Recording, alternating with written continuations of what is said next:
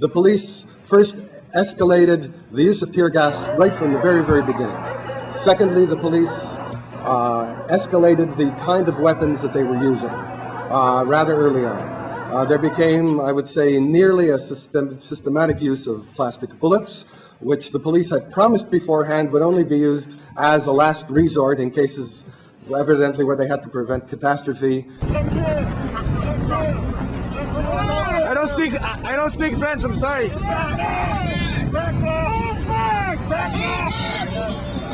Oh, what the fuck? We want to note at no time yesterday were the delegates or was the perimeter ever really in any kind of danger at all. There was the use of electric stun guns.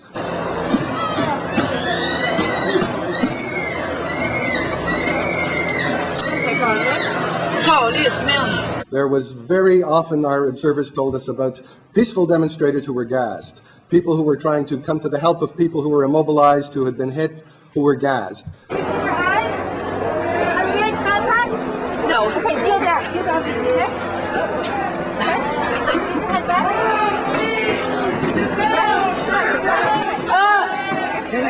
Here they come. They're coming. We gotta go.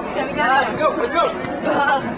And a fair number of observers and demonstrators, evidently, who were gassed in situations which had absolutely nothing to do with any kind of problems of security.